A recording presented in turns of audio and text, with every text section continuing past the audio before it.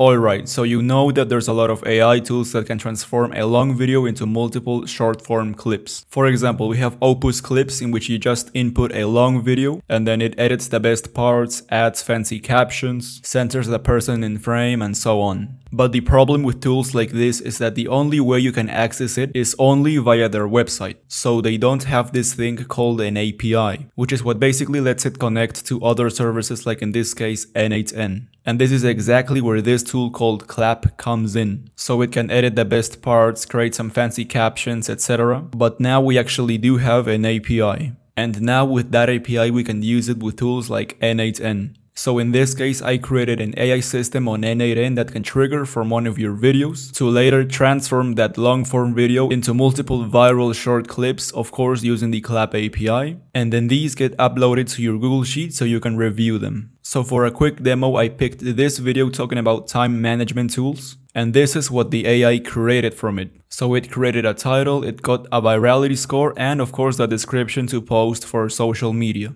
And if we check one of the clips that has been generated, then you can see that it adds a title and also the captions. And this 45-second section is based on that specific topic. And of course, with this foundation, you can later on add features to it, like to automatically post it to YouTube, or connect this whole workflow to an agent tool so that you can chat with your agent, send long videos, and get those cool short clips on demand. So in this video, I will teach you how to create this whole workflow step by step so that you can make all of those other features possible. And if you haven't done so yet, you can join our brand new community so that you can get this exact blueprint that we'll create. So everything you would have to do is go to the blueprint right here, click on download, and then in N8N you can just go to the top right and import from file, select your blueprint and open it. So now this whole workflow will be ready to go for you to just use it. And of course, apart from this blueprint, you can access all of the other ones that I talk about on my YouTube channel. And if you're a complete beginner, then you can take this Intro to AI Automations and Agents mini course so that you can learn what this space is all about. And you can also take this N8N Launchpad to create your first automation, your first AI automation, and your first AI agent. The goal here is to help beginners get into this space and help the intermediates improve their skills. So you'll also be getting tech support for any issues you might be having when creating your N8N workflow, and you'll get access to a high-value AI network of entrepreneurs, professionals, and enthusiasts. So in this moment, we have an early bird, early launch price for the first couple of members that sign up. So if my YouTube channel, myself, and everything I talk about resonates with you, then you're invited to join us. Okay, but anyways, now let's get started with this AI system. So first off, I'm actually gonna be triggering this from one of my videos on my test YouTube channel. And this is an Alex Hormozy podcast talking about the balance between life and business. But to use this video as a trigger on N8N, we have to use something called RSS feeds. So in our case, our RSS feed will trigger whenever we have a new video. With this said, now in N8N, you have to search for RSS feed trigger. And here it's just checking if there's a new video every minute, but you can change this to whatever you want. In my case, I'll just leave it as every minute just for this test. And then down here is where you actually have to put in the RSS feed URL. So to get this, you just go to your YouTube channel, and here you just right click on any empty space and click on view page source. And here it'll bring you to this weird page. And here we can find the RSS feed URL. So now with your search function enabled, you just search for channel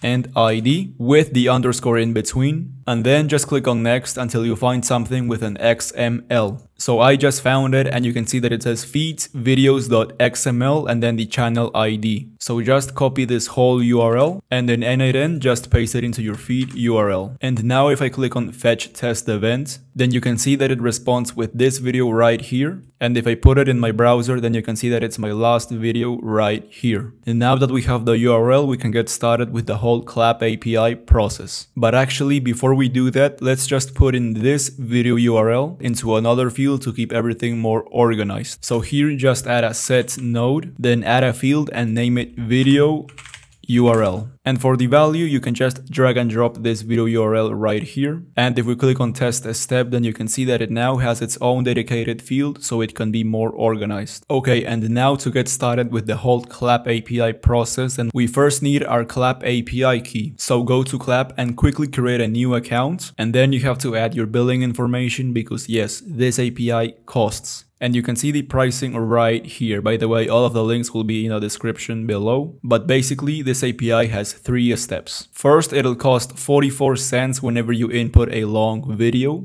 And then from that long video, it will create multiple short form clips, and that's 32 cents per each of that clip. And once the clips are ready, it'll cost 48 cents per each video export. And unlike other APIs where you have to pay before using, here you can just set up your billing and it'll charge your card every 30 days after you first started. But anyways, now that you have your billing details correct, then here in the bottom you just go to API again, and here you'll see a button to create your new API key. In my case, I already have it, and this is the one I will use for N8N. So okay, whenever you start using an API that you don't have experience in, you first always have to check their documentation. So here it's telling us, of course, that we need our API key and that this will be the base URL to use. So back in N8N, if we search for the Klap node, then you'll see that it doesn't exist. So in cases like this, you can simply just use the HTTP request node. So just search for it and put it right here.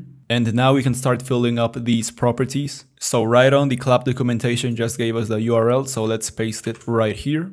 And then to continue, let's just check the API reference. And here it tells us the step-by-step instructions to follow. So here in the generate shorts from video step, it's telling us to use this endpoint, and that we can use all of these options. For example, we can translate the video, we can select the maximum amount of clips to create, we can also set a target duration for those clips, we can enable or disable emojis, and much more. And it also shows us an example request payload. So now we can just copy all of this, which is the reflection of all of these properties, and paste it into N8N. So now here just enable send body to send all of this data, and in the specify body set it as JSON, and paste that JSON right here. So if we take a closer look, then we can see all of the properties that we have just talked about. So in this case, I'm just gonna change these dimensions to 1080 by 1920.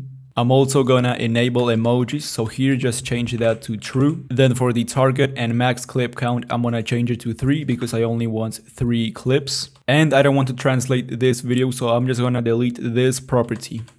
And now that we have set it up how we want it to, let's actually change this URL into a dynamic variable so that it always gets the latest video from our YouTube channel. So back here, just delete this default URL, change this to expression, and drag and drop our video URL field into here. And now you can see that it's mapping this data correctly. And okay, now we have the body ready, but in the documentation, it's also telling us to use post and to use this endpoint. So just copy this endpoint and paste it into N8N. So now we have the base URL and the endpoint for this action. And as instructed, let's also change it to post because we're sending data. And finally, if we check back again, it says that requests must include the API key in the header. So just go ahead and copy this header, then in N8N enable send headers. And here you just format it like this. So in the name goes the authorization, and in the value goes the bearer and your API key. So delete all of this, but leave the space intact and paste your API key. And now if we click on test a step, then we can see that we have this first step, processing. And so that this status can change from processing to ready, it can take 1 minute, 2 minutes, even up to 5 minutes. So that's why we have to use the second endpoint called get status of task. And this will just tell us the current status. So when this process of analyzing this long video is set to completed already, then now we can actually go to the third step of listing the generated shorts. So now here I just changed the name of this node to analyze input video. And now instead of adding another HTTP request node, we can just duplicate this one and connect it right next to it. And here I'm just gonna name it get status. And then inside we have to change the properties depending on whatever the documentation says. So here it's telling us to use the get method and to use this endpoint right here. So delete the previous endpoint and replace it with this current one. Then let's change the method to get. And if you noticed right here, it's asking for the task ID. So let's delete this one, change this to expression, and drag and drop the ID. And as you can see, now it's getting the correct information. So now let's check what else this documentation says. And in this case, it's not mentioning anything about a request payload or a body. So we can just disable this send body. And then now if we click on test this step, then we can see that it output this current status and it's now set as ready. And this is great because for the next step, it requires us for this status to be ready. And normally this should have been as processing, but I took some pauses off camera, which is what probably gave it some time to be set as ready. So ideally here you would have to use an if node to check if this is at processing or ready. So if it's still processing, then we use a wait node to wait like 5 minutes. So then after those 5 minutes pass, then it'll check again. And in 99% of these cases, after those 5 minutes, it will be set as ready. Then after that, we could normally continue with the next steps. So to do that, just search for the if node, and here we're gonna compare two values. So map the status right here as the first value, and for the operator, we're gonna use a string operator because this is text, and specifically we're gonna use this is equal to. So now here for the second value, we have to put in ready, and this condition will go like this. Is this value equal to this value? So if this is true, it will go to this true flow, and if it's false, it will go to this false flow. So for the false flow, we can just add a wait node to wait 5 minutes. So here, leave this amount as 5 and change this unit to minutes. And then drag the output of this wait node back into get status. So here it'll get the status, then it will check if the status is ready or not. And if it's not, it will go through this false flow and wait 5 minutes. And after those 5 minutes pass, it will check the get status again. And in the worst case scenario, let's say that it's still at processing, so we can just go again to this if flow and it'll go to this false flow and it'll wait 5 minutes again and then go back to this get status. And then now let's say that it's at ready, so this if node will check that that's true and it'll go to this flow right here. So for this next step, we will actually get the listed generated shorts. And in this case, the method is get and this is the endpoint, so let's just copy this. And then in n8's end, let's just duplicate this node and plug it into this true flow. And here I'm just gonna name it list clips. And here let's leave the method as get, then let's delete this endpoint right here and replace it with the new one. And it's asking for the folder ID, so let's just execute the previous nodes. And now the data is coming from this if node, specifically this true branch. So now we can just delete this folder ID placeholder to replace it with the actual one. And you might think that it's ID, but it's not. It's a bit confusing, I know, but it's output ID. So change this to expression and map output ID. Then again, in the documentation, it doesn't mention anything about sending a body or a payload request, so we can just leave send body off. And now when we click on test this step, you will see all of the generated short clips, and in this case it's 3 because that's what we specified. So we have the name, the virality score, the explanation for that score, and the transcript. So this is great, but we don't actually have the video URL just yet. So to get that video URL, we actually have to first export these projects. So for this next step, let's just duplicate this node right here and let's name it export clips. And here it's telling us to use the post method and this endpoint right here. So now let's change all of this in the node. So change it to post and replace this endpoint with the new one for step 4. And here to replace these placeholders, now we actually need the folder ID. So delete this one and put in the folder ID right here. And for the project ID, it's the actual normal ID. So just delete it and map in this ID right here. And now it's actually mentioning a payload field, which is the body. So just copy this JSON and enable send body, set it as using JSON and paste it right here. And this preset ID is an actual preset you can create to customize the font of your captions, the color, the size, and so on. And you can just get it by going to your exports, then go to any clip and click on edit. And then here, if you click on style, then you can see all of these presets. So you can tweak some settings like the position, the color, etc. And once you have your preset, you can just click on these 3 buttons, click on edit, then click this show ID button and copy this ID. But in my case, I just want to use the default one, which is preset 123. And then when I click on test the step, it'll actually start exporting all of these projects. So as you can see, all of these are set as processing. So now whenever this status changes to ready, we'll now have access to the actual video URL. So now, just like before, we have to use another node to check if this status changed to ready. And lo and behold, that's exactly what the last step is about. So let's duplicate this node right here and let's rename it to get export status. And here it requires us to use the get method and to use this endpoint right here. So in this new get export status node, change the method to get and delete this previous endpoint and replace it with the new one. And then here we have to change all of these placeholders. So delete the folder ID and replace it with the actual folder ID right here. Then delete the project ID here and replace it with the real one. And then delete this export ID, and this is actually referring to the normal ID, so just map it right here. And again, this doesn't mention anything about a body or a request payload, so here just disable the send body.